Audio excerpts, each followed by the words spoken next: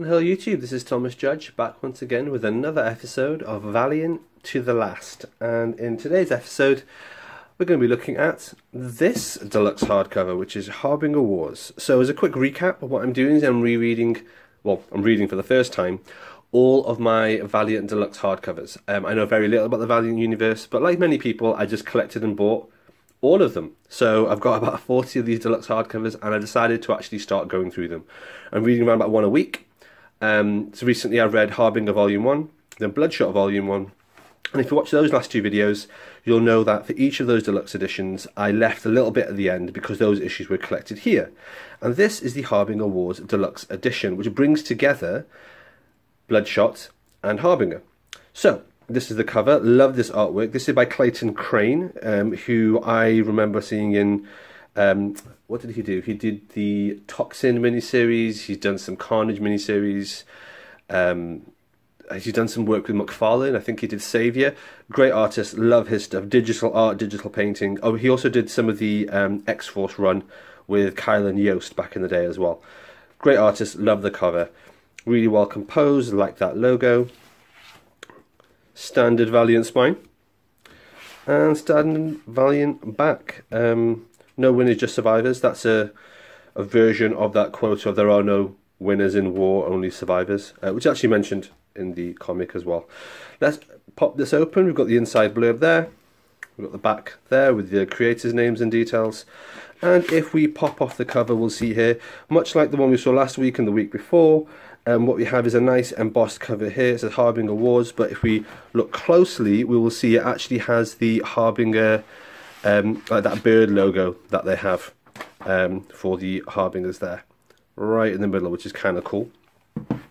The back is plain, and then this has a nice smooth spine. Cool. Looking at the end pages, we've got just blue papers, so that's matching, that's standard. And then let's just go into it. Much like my Harbinger hardcover, this one was really tight and needed the spine to be stretched, but it's now looking good and feeling good, and it's not creaking or cracking at all. So what we have here is Harbinger Wars, as you can see, page 1. Let's get into it. So, just to clarify, this is split into 4 separate arcs, and I think it's interesting to see how this is composed. I'll talk more about the structure of the narrative later on in the video. But what we have is Generation Zero, Harada Protocols, Hardcore, that's H.A.R.D. So that's an acronym for Harbinger, something Response Division, something Core. And then we have Conclusion. Now, if we look at this, what we'll see is that we start off, say the first one is Harbinger Wars issue 1, then Harbinger issue 11, Bloodshot issue 10. The next one is Harbinger Wars issue 2, then an issue of Harbinger, issue of Bloodshot, and similarly here, Harbinger Wars 3, Bloodshot and then Harbinger, so changing that order around slightly, and then we have Harbinger Wars 4, Bloodshot and Harbinger again. Just zooming it in there. Now, that's the reason why when I was reading the Bloodshot and Harbinger hardcovers, I basically stopped. I stopped the Bloodshot one after issue 9 and the Harbinger one after issue 10, because I thought, hey, they're all collected in this. And what that led me to worry about was whether or not those other hardcovers would really require those issues in them, or whether or not they'd be unreadable out of context of this story. So let's start flicking through it. Standard Valiant format. It shows the images of the covers here with the title of this particular story arc, and then it gets straight into it. Usual Jonathan Hickman style info dump there, which is very cool. So I guess, yeah, the first thing to talk about is the actual construction of the narrative. And what I'm going to point out is that this is incredibly cleverly put together. This is how event books should be. And the reason I say that is that if you just read the Bloodshot issues, it would make sense.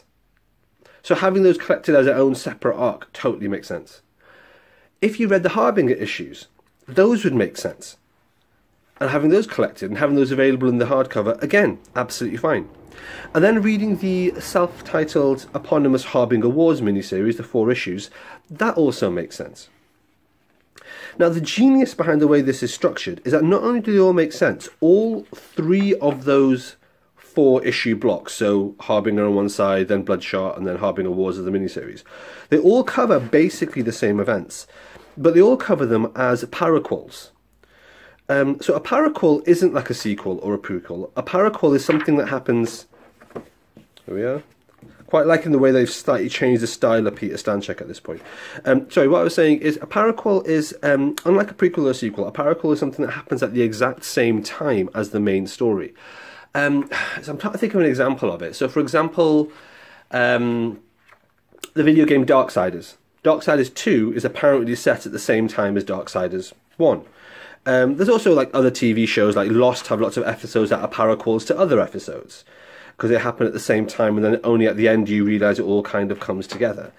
So anyway, the stories here, the Bloodshot arc, and the Harbinger arc, and the Harbinger Wars arc, all three of those 4-issue blocks are all basically the same events, but from different perspectives and viewpoints.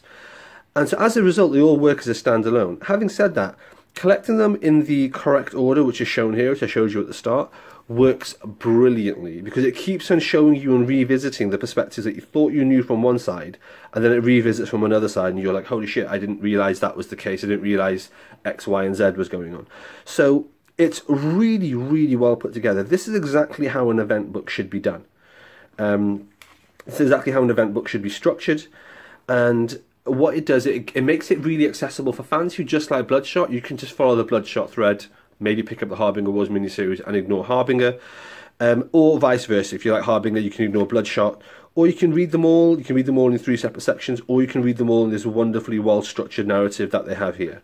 So, yeah, I'm a real big fan of how this was structured, and it's one of those things which I guess brings me to the second point I want to make about Harbinger Wars, which is whether the storyline was satisfying or not. I'm conscious that some people mentioned in my comments that whilst I'm reviewing these, I'm not really talking much about the storylines and what happens and what characters are which and all that sort of stuff. I'm not going to do that, because I'm not Comics Explained. I'm not the comic historian. I'm not the guy who's going to give you a Wikipedia synopsis of a comic, because either you want to read it or you don't. If you don't want to read it, there are loads of great resources that will talk you through step by step what's happening and all the spoilers and all the bits and pieces. What I will talk about is whether or not this is fulfilling in terms of the narrative cadence. And what I will say is this story is great. It's a really good event, and it's really interesting in scale. Oh, that's the final page, and now we're getting into the gallery and the extras. Again, that awesome cover artwork. The first thing to say about this event is that whilst it's called Harbinger Wars, and it was the first big event Valiant did a year after they relaunched in 2012, it's really small in scale. I kept on getting reminded throughout whilst I was reading it of Captain America: Civil War in the MCU movies, where basically it was like 10 superpowered people fighting in an empty airfield. It wasn't epic, it wasn't huge and grand in scope, but it worked, and it worked really, really well. And obviously it teed up for much later, much more grand kind of battles. Similarly here, this Harbinger Wars, all of it basically happens in a hotel in Vegas. And it's just a bunch of people fighting. It's all kind of just disorganized, but it works really well as that small, more intimate, I guess more realistic scale. And I really, really enjoyed that. Obviously, I assume there's going to be much, much bigger battles later on. I love this 16-bit version of the covers that they've got here. It works really well, and yeah, like I said, I just really enjoyed the kind of the restraint that Valiant showed in doing quite a subtle, subdued storyline for this one. So that's the first thing that I'll point out about it. The second thing that I'll point out about it is that this was the first hardcover that I read of the ones that I read so far, where I was like, God damn, this is really good. Like Bloodshot, the one that I read last week, that was good. But this was just, this is like 10 out of 10. And not only that, the way this works, so I'm just going back to the beginning just while I carry on flicking through it. Not only is it a great story, but also it is a great resolution for the stories you've read so far. So for example, this is a great way to continue and resolve the Bloodshot storyline arcs that we've seen. And Bloodshot, as you would have gathered from my previous video, I enjoyed quite a bit. But this is also quite redemptive for Harbinger as an arc. Now, I didn't really enjoy the Harbinger Deluxe Edition, and given that was one of the first ones that I read, that's quite a disappointing thing to be like, oh man, I bought loads of these, and maybe I don't actually like them. But the characterization of the characters in Harbinger, so that's Torque, the big dude whose name I forgot originally, Charlene, Faith, Chris and Peter.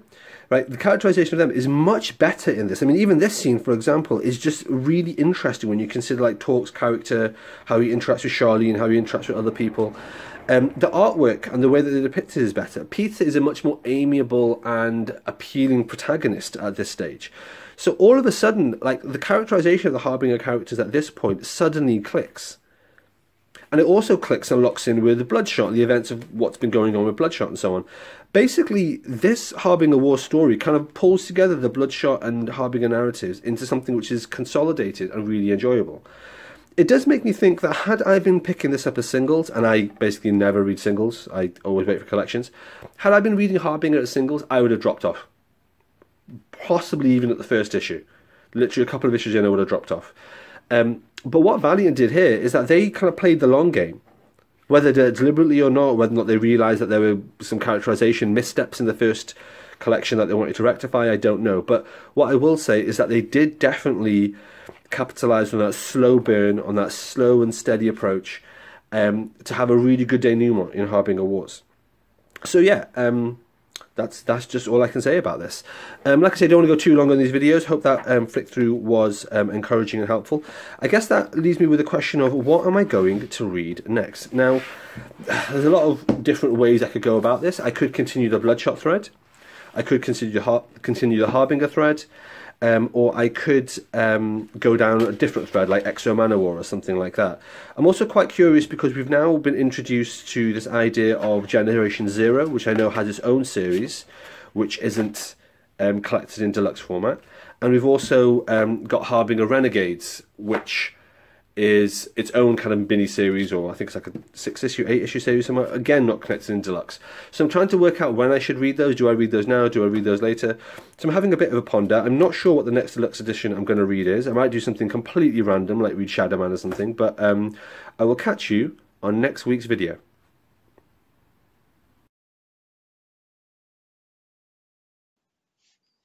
Alright, thanks for watching everybody. As always, please like, comment, subscribe. As always, please follow me on Twitter at @IamThomasJudge, where I will post a daily review of whatever comics I've been reading. You can get an idea of what I'm up to on the channel. And as always, please support the channel by heading over to Amazon.com and checking out my prose novel about superheroes. It's a completely original piece of work. The first episode in it is called Arrivals, and the series as a whole is called No Gods or Kings. You can find an excerpt of that on my website, nogodsorkings.com. Until next time, everybody, stay classy.